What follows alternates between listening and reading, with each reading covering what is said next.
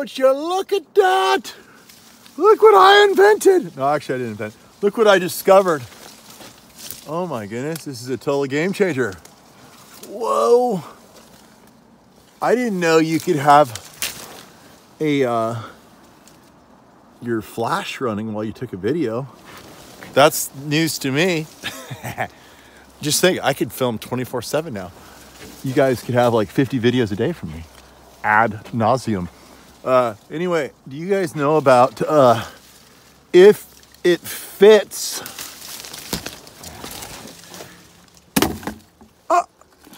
It ships. And yeah, I know about that. So here's a great thing. Like, oh no. My plan has been, we can fix that. Oh. There. Okay, there we go. All right, let's start over. Do you guys know about if it fits, it ships? Well, let me tell you. Finally had to get my tractor out because all the low-hanging fruit is gone. Oh, look, here's a bunch over here.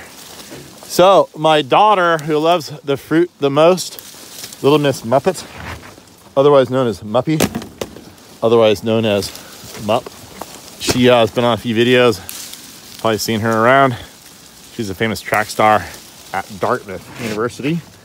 And that is extremely far away. And they grow wonderful apples there, but they don't grow avocados. And she loves all of my fruit, not just the avocados. But check this out. Here's the funny part. It's literally the farthest place away, just about to New Hampshire. It's about as far as you can go across the country. And the wonderful thing about if it fits, it ships, is that you pay one fee for a box. This box is $22 to ship anywhere in the United States. And I'm not sure about Hawaii and Alaska and Guam and places like that. But I know the Mariana Islands. I wonder if you could get used to the Mariana Islands. But I do know that they will get to New Hampshire for only $22. And I asked the lady how much it would cost if they, I think my flash just went off. If they, can I turn it back on? I don't know. No, I guess it's still on. Ask them how much it would be, send it normally. Check it out. Guess how much? $85. So it's a great deal if your kid lives all the way across the country.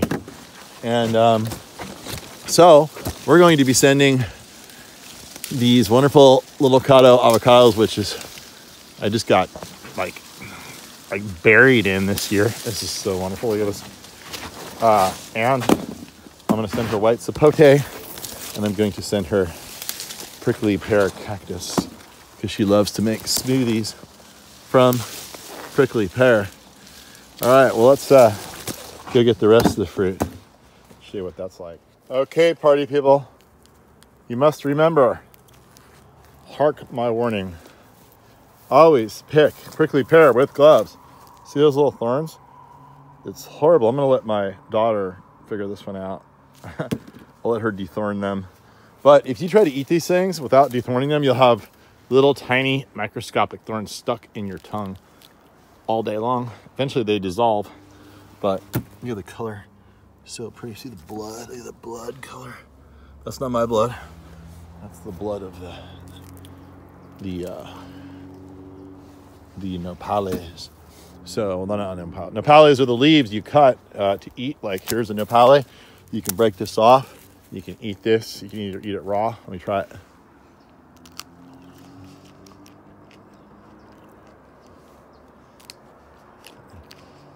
What does it taste like? Gosh. It's really succulent. Just kind of vegetable tasting. Mild. It's really good. It's like, not like a carrot. Maybe like a cucumber. Cucumber's kind of fleshy inside. A lot of moisture. Good. Oh, there you go. What's interesting about this plant is that some places like in Australia where it's really dry, they'll plant this out on ranches and cattle ranches.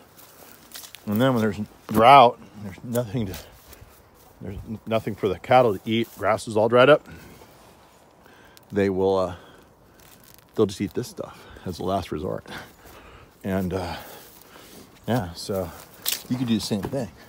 Put in your garden. When all else has failed, come out, just eat some nopales, have some fruit, and life will still be good. So anyway, if it fits, it ships. The whole idea is, it fits in this box, it ships. I don't know what these are gonna look like when they get there. They're pretty soft.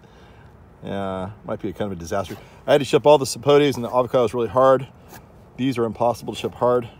So this is gonna be a first time experience for the prickly pear cactus.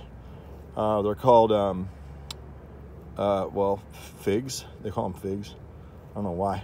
But anyway, yeah, just prickly pear. There it is.